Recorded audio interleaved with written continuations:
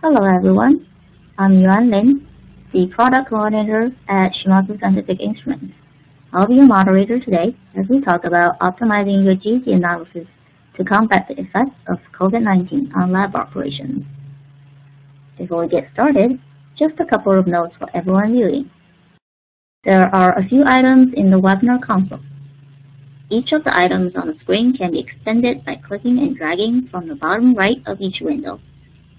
If you're like me, you might accidentally close the screen and wonder where it went. Now at the bottom of the console, there's a widget bar that will open any windows you've accidentally closed. In that widget bar, from left to right, first, you see a yellow question mark. This is for help if you experience technical difficulties during the webinar. Next, the blue projector screen is the presentation window. The red film strip next to that is the media player. The purple Q&A is our question box. If you have any questions throughout the presentation, go ahead, type your questions in the box, and submit them.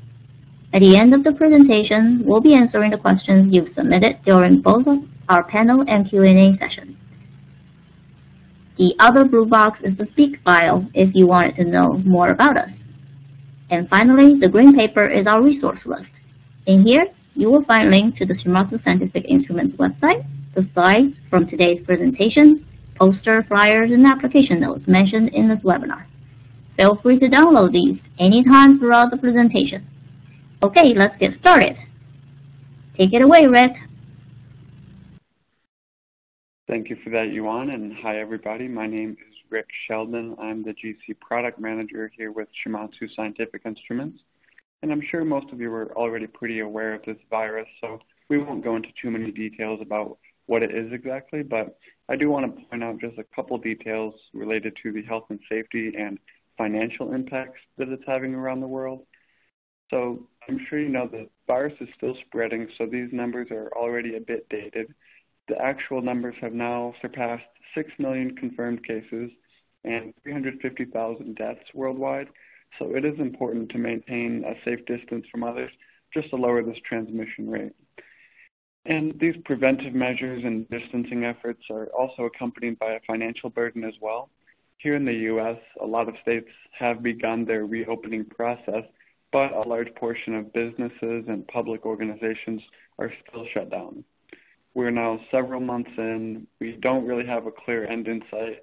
We're not really sure if there's going to be a second wave of cases as we kind of relax these stay-at-home guidances. And this type of sudden and lingering economic shock is definitely unprecedented here in the U.S. And while I'm not an economist, I can certainly say that there's going to be lasting effects both socially and financially. First, I just want to mention how the health and safety part of the equation relates to laboratories. So labs are going to have to reopen in a very responsible manner. There are a few tactics that all businesses can use, such as staggering the shifts and breaks of employees, but this strategy generally lowers the overall productivity of a GC lab, and this is mainly because over 70% of GC labs are doing either QA/QC or analytical services, and these are generally high throughput labs that need a lot of user engagement to operate at peak performance.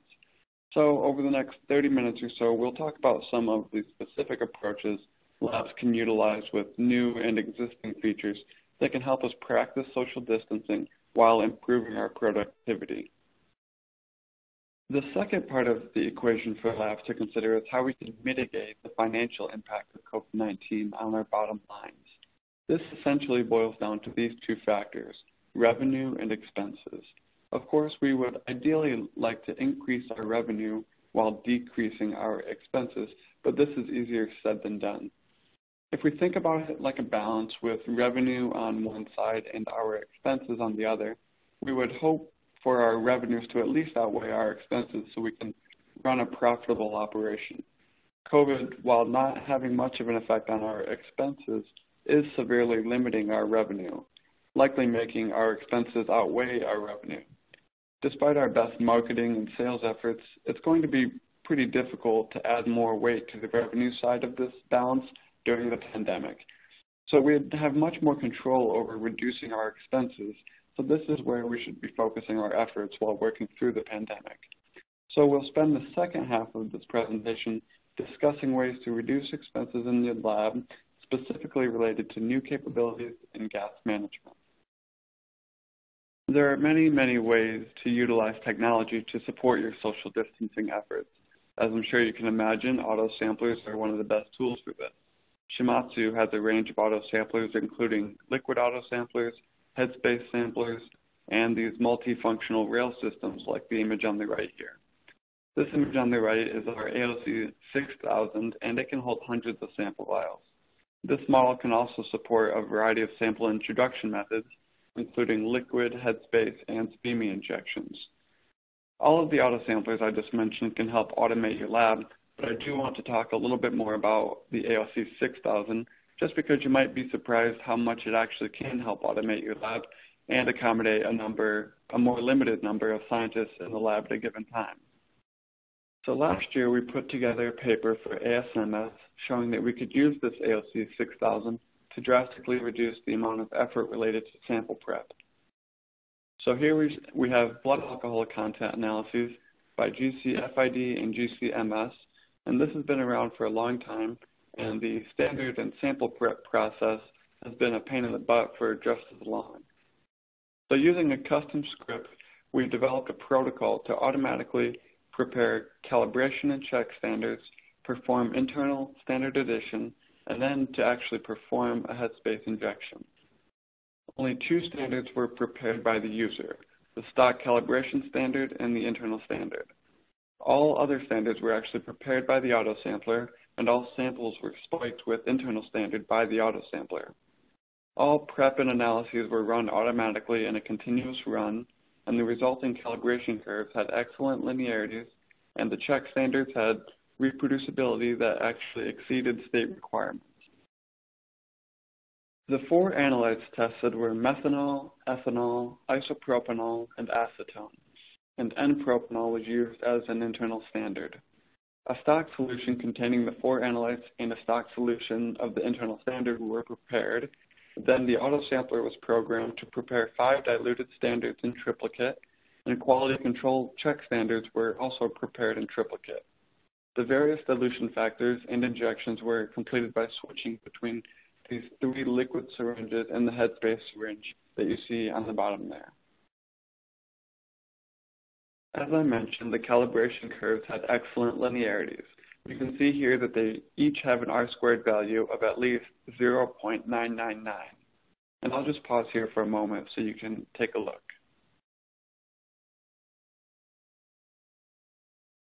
North Carolina Department of Justice requirements for the check standards, which these standards are modeled after, are plus or minus 5% of target concentration for ethanol and plus or minus 10% for all others. Looking at these data, you can see that all measured ethanol concentrations fall within 2% of actual values, and for all other analytes, the measured values fall within 5.5% of actual concentrations, which is great. So as you can see, using auto samplers properly to automate your processes is a great first step. By doing so, you can set up and begin an analysis of lots of samples and let the instrument do the work for you. However, I'm sure many of you have run into issues when putting too much faith into your auto sampler alone. Maybe you built a sequence and began your run, then went home letting your GC run overnight, only to come in the following day to learn that maybe your gas cylinder had run out midway through the run and caused a fatal error, and now you have to spend your entire morning swapping gas sources and finishing up the batch that you planned to have done already. So now you have to kind of wait until the end of the day to review that data, and you basically wasted a whole day. Using our new software feature called Lab Solutions Direct, you wouldn't have to come into this unexpected mess the next day. You can use Lab Solutions Direct on your phone or tablet to remotely monitor and even control your GC via a browser interface. This feature has a lot of use cases, including choosing methods, starting and stopping runs, reviewing results, troubleshooting, etc. Now let's revisit that example of an analyst who wants to run some samples overnight. You can see that most GCs have the capability to perform auto start-stop functions, which can be programmed right in the software. So what you can do is set up the GC to stop automatically and restart at a predetermined time. Then begin your analysis and leave the lab. This will help conserve energy over the time that you're not in the lab and also allow you to do more work remotely. And to save time upon restarting the system, we can actually perform a baseline stability check and a system suitability test to make sure that the GC is ready for analysis as soon as you get back into the lab. And we can also monitor all of these processes using Lab Solutions Direct. If your lab's anything like ours, then you may be limiting the number of people who are actually allowed in the lab at a given time. And whether the other analysts are working from home or just in their offices, etc., this browser interface will actually allow us to do a lot more work without needing to be in the lab. As you can see here in the image, you might want to have one attendee in the lab who can actually handle the hardware, and then a couple other analysts might be working remotely and kind of working with attendee A to put in samples or perform any hardware adjustments that might be needed. So we really hope that this technology helps smooth over your transition as we move to some of these more socially distancing practices. So those are some of the ways that we can improve automation and social distancing within the lab. But now let's kind of shift our focus to reducing the cost of operation. And a lot of this cost will relate to your gas management and specifically helium. So I just wanted to include this slide to show that most of the U.S. helium is located in a single government-run reserve.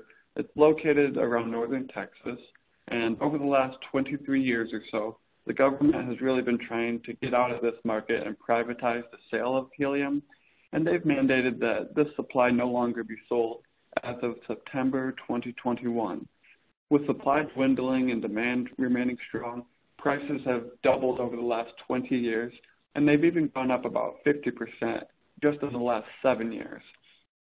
So naturally, if your lab can minimize or eliminate your helium consumption, you can save quite a bit of money in operating expenses.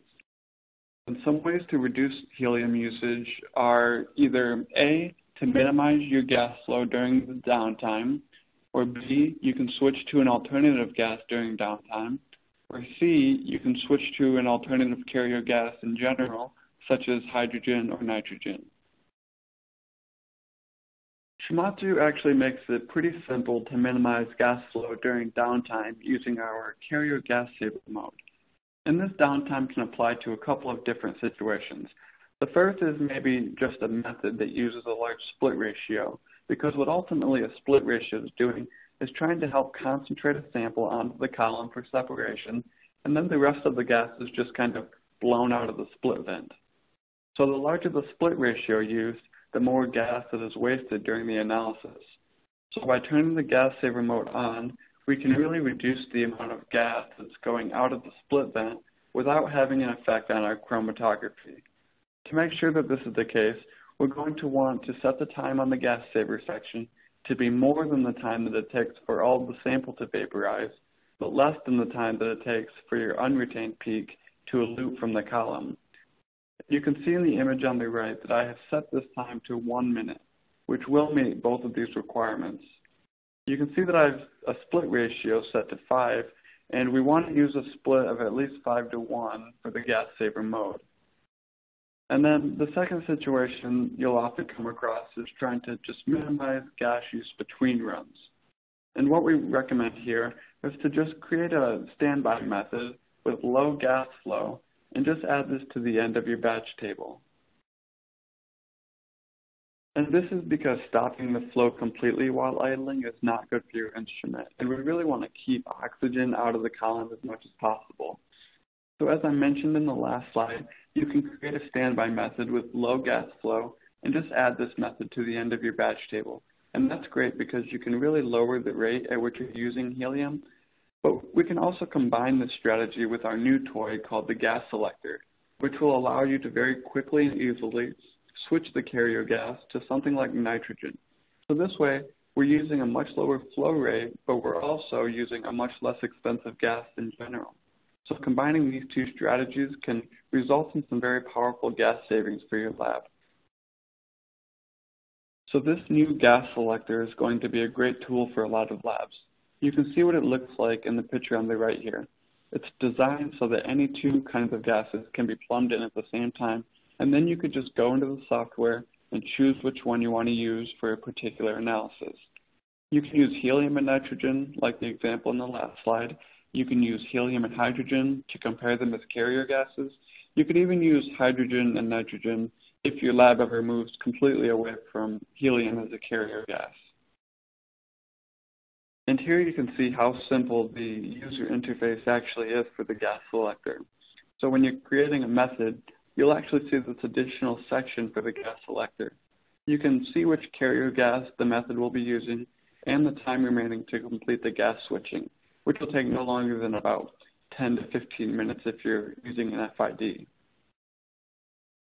And this ties into the theme of social distancing features nicely, because you also don't have to make any hardware changes to use this gas selector, which means you can incorporate this into some of the features that we've already discussed, like the standby method that you would include at the end of a batch table when you're done with your analyses using your main gas. So you can kind of switch over to nitrogen or some other cheaper gas just until you're ready for your next run. So all you have to do is go into this easy-to-use interface to change the shutdown settings and click the box that says switch to subgas while you're making your standby method. And then whenever you're ready to go back to your main analyses, you can select a method that uses your main gas, and the system will automatically switch back over to helium or whichever main gas you're using. So I already mentioned how this feature can be used to create a standby method, but it's certainly not limited to this type of method. Another way the gas selector can be used to reduce your helium usage and save your lab money could be switching to an alternative carrier gas altogether. Usually you have to actually perform a hardware reconfiguration each time you want to switch back and forth between two carrier gases. Of course, the gas selector eliminates the need for this changeover, thus saving time, but that's not all. Because this process is automated, we can actually make one batch table to run methods with the different carrier gases and then compare the results directly for much faster method development. And Lab Solutions will also record the type of gas that was used for each sample for data integrity purposes. And I included this slide just to show you a few of the projects that we've done recently using carrier gases other than helium. And in each case, we saw some pretty good results. So we recently did a FAMES analysis using hydrogen. We've also done an HAA analysis using hydrogen and a pesticide analysis using hydrogen. Then we looked at ethanol impurities using hydrogen and nitrogen. We did a simulated distillation using hydrogen. And then we've looked at thiophene and benzene, and we're working on a beer analyzer, both using nitrogen. And as you can see, the majority of these were done using hydrogen, and we'll talk about some of the reasons for this, along with some tips for changing your carrier gas in the next few slides. Our customers sometimes ask if nitrogen would be a feasible replacement to helium, and as you can tell from the previous slide, the answer is yes, but there are some limitations that lead us to using hydrogen more often than nitrogen. The main limitation is that nitrogen has an optimal linear velocity that is much slower than that of hydrogen and helium, which is illustrated by the Van Imter plot here on the left. This plot shows how the HETP, or height equivalent of theoretical plates, changes with respect to the linear velocity of each gas. The lower the HETP, the more efficient the separation, which directly correlates with resolution. This means that for each gas, you want to perform your chromatography at the lowest point possible on the y-axis. And as you can see, the optimal linear velocity for nitrogen is only around 10 centimeters per second, which is quite slow. Also, as you go beyond nitrogen's optimal linear velocity, the resolution drops off very quickly. And the curves for helium and hydrogen are much more similar to one another, with two key differences. First, you can see that the optimal linear velocity for hydrogen is just a bit faster, but also hydrogen can maintain resolution better even as you go beyond its optimal linear velocity. Now let's just talk briefly about the different control modes possible on a GC. So Shimadzu GCs can operate in one of three control modes, either constant pressure mode, constant flow mode, or constant linear velocity mode. So during an isothermal analysis, or one where the temperature is held constant throughout the run, then the pressure, flow, and linear velocity would each remain constant, but most of the time we're using temperature ramps to affect our GC separations. So the plots on the left here show how the pressure, flow, and linear velocities would each change with temperature in the different modes. So the top left plot shows that if we held the pressure constant and increased the temperature, then the linear velocity and the flows would both decrease quite rapidly. And the plot below that shows that if we held the flow rate constant, then the linear velocity would increase as temperature increases. And these are both problems because if you remember back to the Van Deemter plot, that operates based on the linear velocity. So if we want to maintain the optimal efficiency, we really need to operate using the constant linear velocity mode.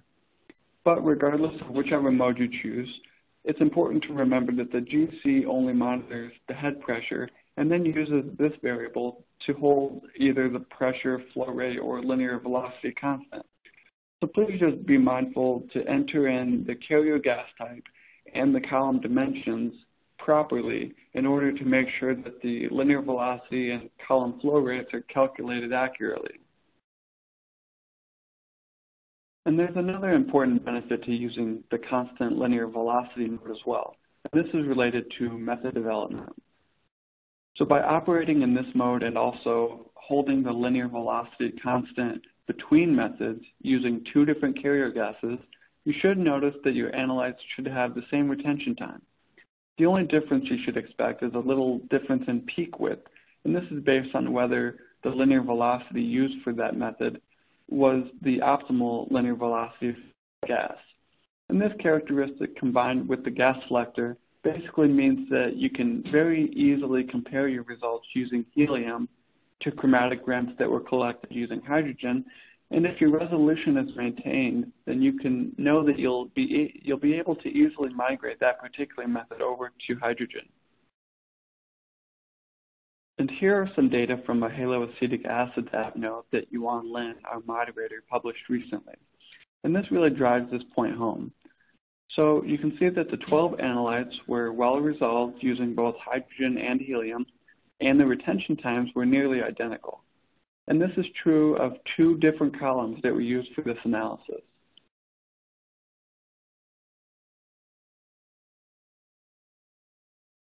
Understandably, people are sometimes hesitant to increase their reliance on hydrogen, and this is mainly because hydrogen is an explosive gas. The most famous explosion was probably the Hindenburg in 1937, but there are also several examples of more recent incidents. Most of these, though, stem from poorly handled or poorly stored gas cylinders. Other hesitations for using hydrogen are, one, that chromatography results can sometimes be affected. When you're using an FID, the detector does require a source of hydrogen for fuel for the FID flame.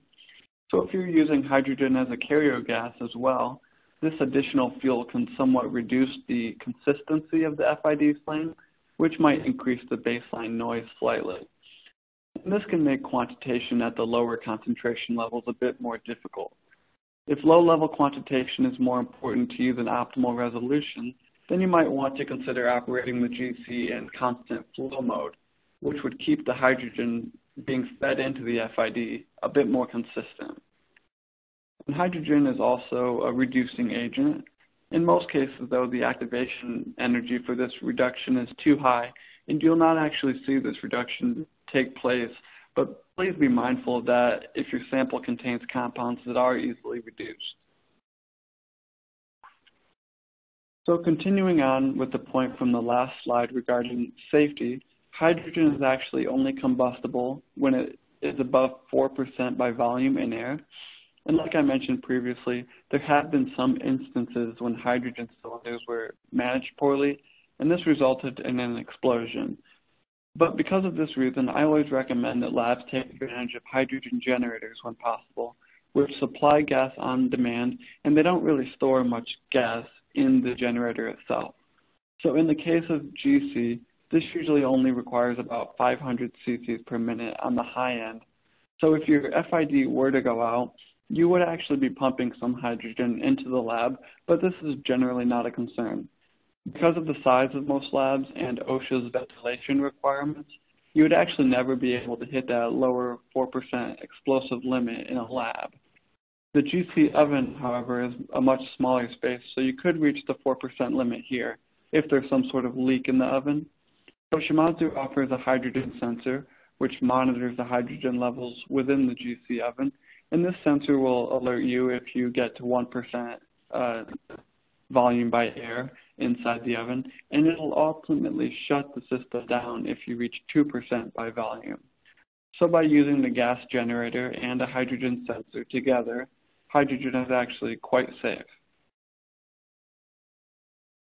So before we wrap up, I do want to spend just a couple minutes talking about one specific project that we did use hydrogen for to improve a few different aspects of the analysis. So as you can see, we're looking at AOAC method 996.06, which is a FAMES analysis. And in the method, it calls for a linear velocity of around 18 centimeters per second, which as you can see, leads to a runtime of over an hour, but it also leads to some coelution in the second half of the run. So we wanted to address a couple different parameters to improve this analysis. So what we ultimately did, we switched to hydrogen as a carrier gas, and then we also increased the linear velocity to something more appropriate to be in line with the optimal linear velocity for hydrogen. So we use a linear velocity for hydrogen of 35 centimeters per second, and I'll show you here in the next slide just what that looked like. So here is the chromatogram for the new and improved method that we were able to develop. And the first thing you'll notice on the chromatogram on top is the dead time is actually now about cut in half. It's closer to 5 minutes, whereas it was close to 10 minutes in the previous slide. Then the second thing you'll notice, the resolution in those previously coeluting peaks is now quite good. All of these peaks are baseline resolved. And then the last thing you'll notice over on the right-hand side is that the runtime is actually cut in half as well. So we're closer to 30 minutes on that now, whereas that was about an hour in the previous slide. So all of these factors combined results in quite a bit better analysis. So to those of you who've stuck with us to this point, I do appreciate your time, and I know we kind of got into the weeds there towards the end, kind of going into some method development and details about hydrogen as a carrier gas, but I do think it's important because if you are able to migrate some of your helium methods over to hydrogen, it will be a great way to lower some operating expenses of the lab. So just to summarize what we talked about here, I do think that two main focus points moving forward are going to be kind of increasing our social distancing efforts and automating as many processes as we can, and then, like I said, reducing expenses where possible. So some of these tie into using auto samplers with large sample capacity, utilizing software automation when capable, utilizing software remote monitoring capabilities, creating standby methods with lower temp and gas flow when not running samples, using automatic gas switching devices to save on helium without changing validated methods, or if you are able to change your method, using an alternative carrier gas like hydrogen. And with that, we'll open it up to any questions that were asked along the way. So we'll take a look through the call queue and we'll try to answer your questions the best we can.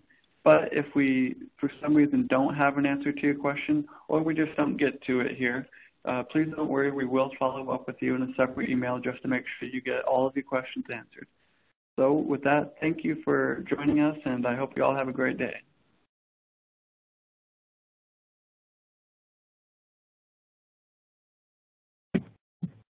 Hi, Rick. Thank you so much for the great presentation. Now, looking at the question list, it seems like there are many people interested in alternative carrier gas, meaning using hydrogen or nitrogen as the instead of helium. Now in the presentation we talked a little bit about how great it is to use hydrogen as a carrier gas. When would it be? I want to go into a little bit about when would be a good time to use nitrogen as carrier gas. Now, even though theoretically nitrogen has a very low linear velocity at its optimal resolution or HETP, in practice, it's actually not so bad. You do see peak broadening with nitrogen, especially if you're doing isothermal oven program. But if you have a oven ramping program, a lot of times you don't even notice a difference when you're on nitrogen carrier gas. And nitrogen carrier gas do have the advantage of being more inert than the helium carrier gas. Hydrogen carrier gas. Also safer. Now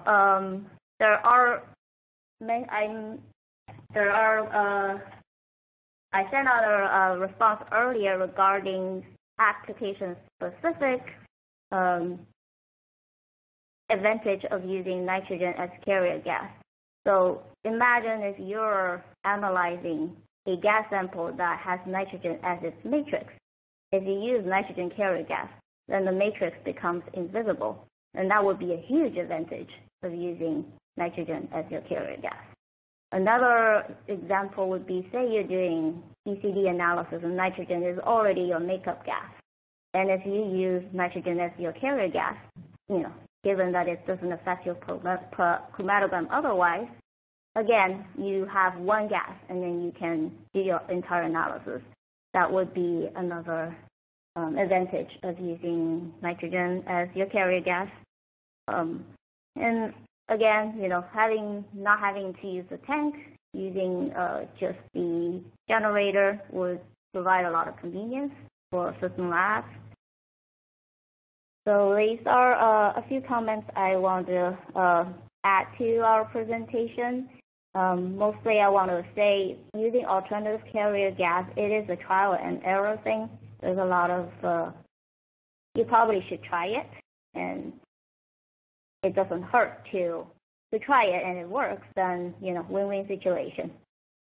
Yeah, and Yuan, in the presentation, I pointed out a few of the different applications that we did run some alternative carrier gases on, and you did use nitrogen on the beer analyzer. Do you want to just talk briefly about kind of what those results looked like?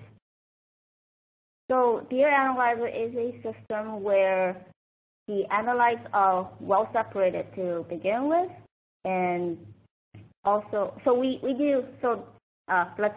let me step back and talk a little bit about beer analyzer. It is a 3-in-1 analysis where one headspace injection from the beer headspace onto two different columns, one going into ECD, which analyzes the diacetyl, and then the other one goes to and then half of the effluent goes to FID, which does two analyses, one for ethanol content and the other for the flavor compounds. The compounds are pretty well separated to begin with, so I don't have a whole lot of, punching resolution issues where nitrogen is a suitable carrier gas. And also because I was using ECD, where nitrogen at the same time serves as a makeup gas to the ECD. So it simplifies the analysis. And of course, it keeps the cost down when you're doing nitrogen carrier gas. So, okay, let me get to some of our other questions. We have a question here. Can hydrogen be used for pesticide analysis? What would be the rate of nitrogen-containing compounds during ionization? Will there be reduction observed? So this is a mass spec-specific question. So we did show in the slide, Rick, you can talk about the slide where we actually show the results. for? Yeah, so the slide titled Hesitation to Using Hydrogen, it does show, so the last point we made there was that nitro-containing compounds do actually get reduced in the ion source of a GCMS. So that's one of the situations that you want to be mindful of. But there are a lot of cases when you might expect that a reaction is going to take place. For example, during the FAMES analysis that we did, there are there's some unsaturated bonds that you might expect to be reduced. But then when we took a closer look and we measured both the saturated and unsaturated versions, we noticed that reaction actually did not happen. So the nitro-containing compounds in the pesticide analysis might be an issue, but a lot of the times you'll actually get away with the run without the reduction happening, and that's kind of because the activation energy is a bit too high in a lot of these cases. And I see a question here from about the efficiency of gas generators. So I'm actually coming from a sales background selling gas generators, and I can tell you that the hydrogen generator is a great option because first of all, they can get very pure. You can get up to 7 or almost 8 nines purity. But then, even more importantly, the safety advantages of the hydrogen generator are pretty relevant because they don't actually store gas on board the generator. It produces it on demand. So you're going to be pumping out such a small volume that if it's just going into the room, you're never going to be able to hit that 4% explosive limit as long as the room's ventilated appropriately. And then the only place you're going to maybe have that build up is in the oven. And like I mentioned, we have a hydrogen sensor. So that will let you know when you're getting to 1%, and then it'll actually shut your system off when you get to 2%. So the combination of those two factors really makes gas generators and the hydrogen sensor a really safe option.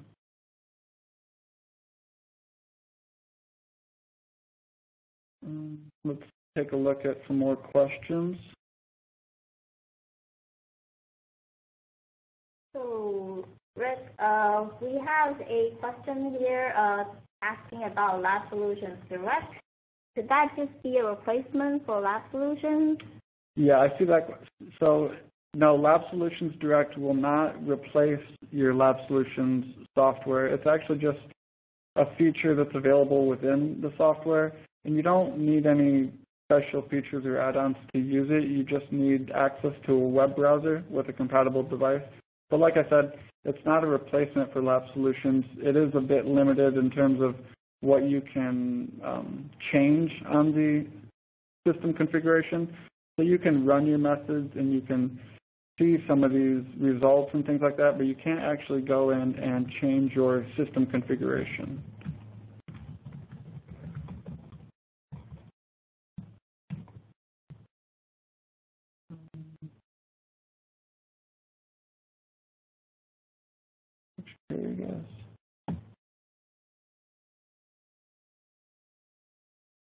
I see. So another question regarding the copper tubing that you mentioned in your presentation that you should not use copper tubing with hydrogen carrier gas. Can you answer why that is? Yeah, so copper tubing, when it's exposed to hydrogen, can actually become brittle over time and actually break. So stainless steel tubing is a safer option when you're using hydrogen.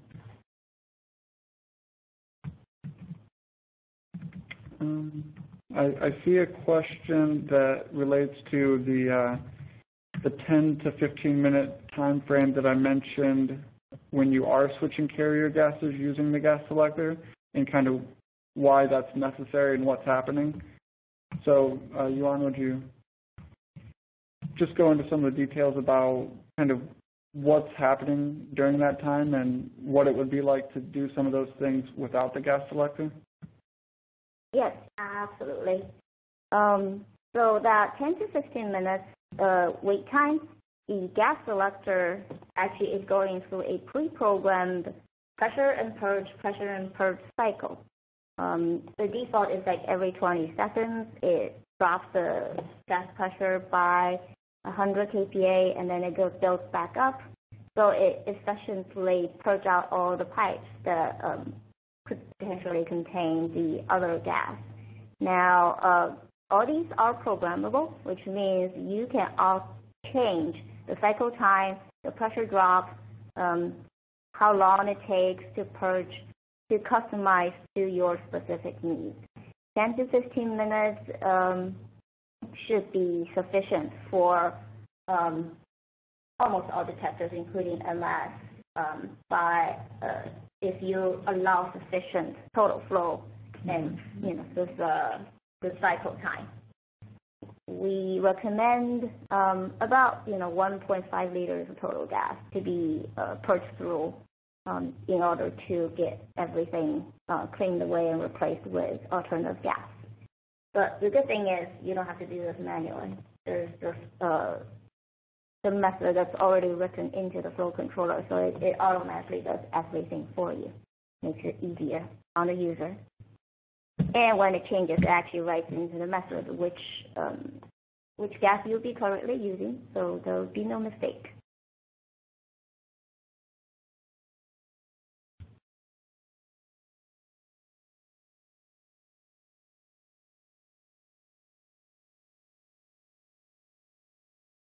So just another question about whether, costs aside, if it's still better to use hydrogen or nitrogen. So I think we've gone into some of those details already, but it's just important to remember that there are some advantages to hydrogen, and if you can get away with it because there's no reactions that are happening in your analysis, that might be the better alternative. But at the same time, nitrogen is a great alternative, so as long as that works for your method and you don't lose too much resolution, then there's no problem going to nitrogen either.